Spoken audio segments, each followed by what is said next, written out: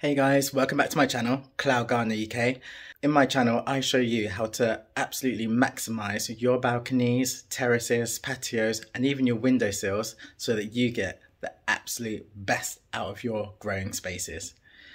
Today, we're going to be talking about tomatoes and whether or not you can grow tomatoes on a balcony, a patio, a terrace, or even a windowsill. Well, the answer, can you grow tomatoes on a balcony? Can you grow tomatoes indoors on a windowsill? Well, the answer is yes. But before you click off this video, you need to know a couple of things before you get started. Let's go get straight into it. Before we can get growing our tomatoes, we need to know about the two different types of tomatoes. So we have got determinate tomatoes and indeterminate tomatoes. Let's start off with discussing determinate tomatoes. Determinate tomatoes are quite compact and normally what we would call a bush variety. Now these will be absolutely perfect for containers on your patio, but you can also grow them inside as well. The major requirement for tomatoes in general is they have to have plenty of sunlight. So you need to be able to put them on a patio or a windowsill where they would get 8 hours or so of sunlight. If you're going to grow them from seeds, the best thing to do would be to have some succession planting, because what happens with your determinate varieties is they tend to produce all of their fruit all at the same time, and then once they're done, they'll then die. If you get your timings right with your succession planting with your seeds, you can have one plant fruiting and then 2 weeks later another one fruiting, if you have the space to grow them.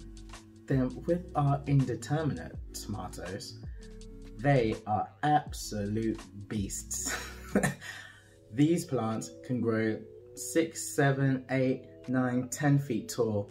They are huge and they take a lot of work. You need to prune them back and really keep on top of them. But those things will not die until they get hit by frost. If you've got a balcony that is large enough to host one of these plants, definitely go for it. But if you've got a smaller space like a patio, certainly if you're growing them indoors, an indeterminate variety of tomato probably is not the one for you. But in true me style, rules are made to be broken. Last year I experimented and I decided to grow indeterminate cherry tomatoes indoors. And I sit here and wonder why I'm single. So I left a whole load of cherry tomato seeds in this little pot. As you can see, the roots are coming through. And from this little pot, evidently left around about 15 tomatoes in that tiny little pot, and I just left them as an experiment, and as you can see they were still pretty productive. I thought I would show you some of the variety of tomatoes that I'm growing this year. Now from my local garden store I found some patio tomatoes. Now here these are called trailing red profusion.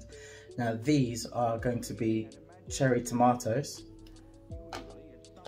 and I also found a patio beefsteak tomato variety, and they are also determinate varieties. So these two I'm going to grow indoors. I'm going to show you how I get on with those, but I'm also going to grow some from seed as well, and I'll show you how to grow from seed. Let me show you some of the indeterminate tomatoes that I'm growing.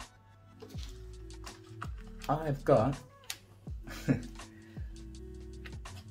a whole load of beefsteak tomatoes.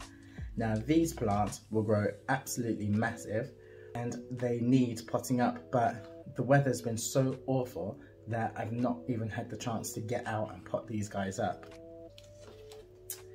And then here I've got some cherry tomatoes, and these are actually grown from a packet of Tesco's tomatoes.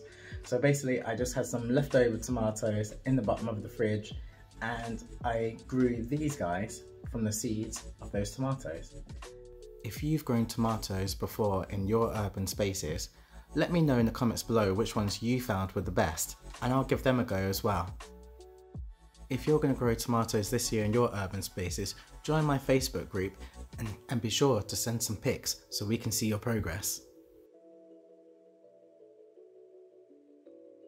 I hope that you've learned something new in this video. If you have, give this video a like, and if you want to follow me and see how I grow these tomatoes from seed, make sure to subscribe to my channel, and don't forget to press that notification bell so you know when I next upload a video. Hopefully, I'll see you again soon. Bye!